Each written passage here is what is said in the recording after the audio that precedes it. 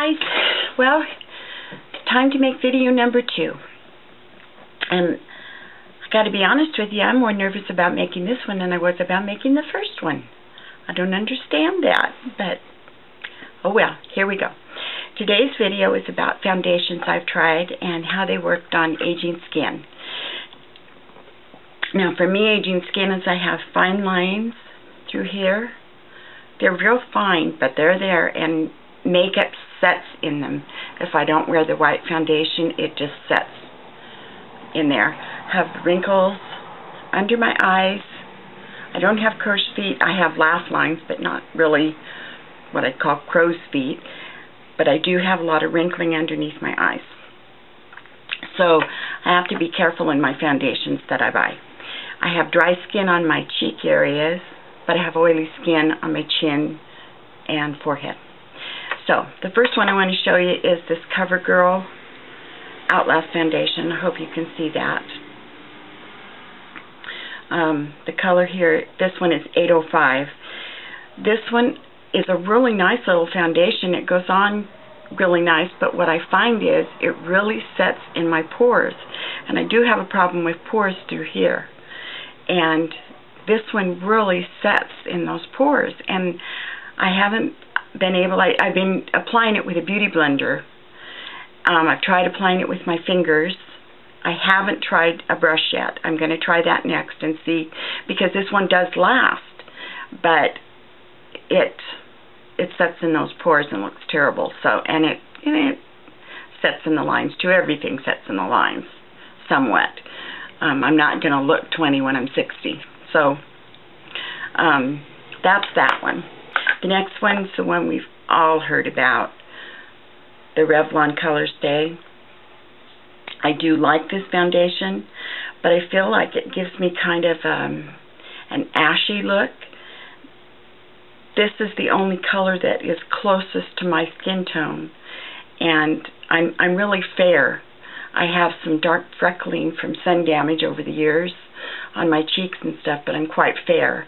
And this it just looks ashy. I do wear it, but it's not my favorite foundation. The next one is the Whipped Revlon Foundation, and I thought this was going to be the ticket. Now in this one, I do buy this one, I picked up the wrong one. This is the one for normal to dry skin, and I really prefer the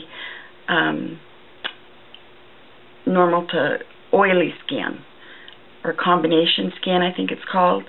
I really prefer that because it doesn't set in the lines as bad as this one does. So next time I purchase it, I will purchase the other kind. This one, the Revlon Color Whipped, I thought was going to be the ticket. I thought this would be it. And it does go on beautifully. It feels wonderful when it goes on. And I had watched It's Judy Time do a review of it, and she loved it, and I bought it because of that review. And it goes on beautifully, but it's got very poor coverage for my skin. I could still see all of my freckling. It stayed on for about 45 minutes on my chin and on my forehead, and you could actually see it breaking down on there. I didn't use a primer with it. I am using a primer now, but this foundation, even though it goes on pretty, and I imagine it could be buildable, but any of you know, if you have wrinkles and you build a foundation up, the more foundation you put on your face, the more those wrinkles are going to show. It isn't a pretty look. So that was a no-go for me. Then I'd heard so much on eBay about the Leo Ellie Triple the Solution BB Cream. And this is a high-end product for me. There's two products here that I decided, for me, they're high-end. This was $22 on eBay. And it has its drawbacks. It only comes in the one shade. It worked for me because I have pale skin, but it's very light. but it does work for me. It goes on very nice. It does look nice. It's a little too oily for me because it's a BB cream and it has the moisturizer. I'm assuming moisturizers in it. Here it says hyaluronic acid, supply moisture and nutrition. I think it's supposed to have yogurt stuff in it too. I can't read the back. It's all in, I guess, I got this from Korea. I'm assuming that's Korean. But it says this product makes your skin moist as yogurt. Well, it pretty much does that. I am moist. It doesn't stay on a long time. Well, I know, I take that back. On my cheek area and stuff, it does. On my chin and my forehead, again, it breaks down really fast. It has a funny quality to it. I tend to sweat a lot in the aging process is wonderful for that. I will get hot. I'll be in a store and you know how the flashes go. Believe me, I'm not over the flashes yet and I'm 60 years old. So I will get hot sometimes, and this makeup has kind of a almost like a plastic skin finish. I don't know how else to describe it. It looks really funny when you sweat, and if you dab with a tissue like that, you lose all your foundation. This is terrible for transferring. I've watched some of the younger girls put it on, and it looks beautiful on them, and they swear by it. But on my old skin, it just didn't work well.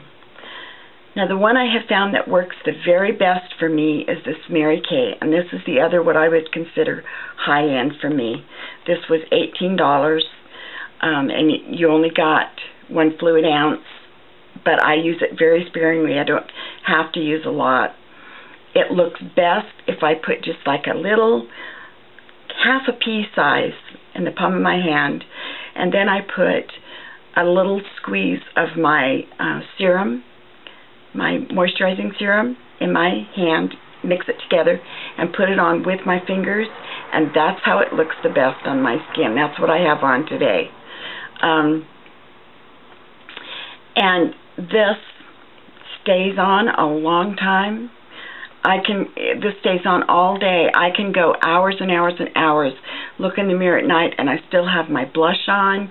My makeup is still on, and for me, that's a good indicator of a makeup that works, is if my blush is still on at the end of the day. If my blush is gone, you know the makeup's gone, everything's gone.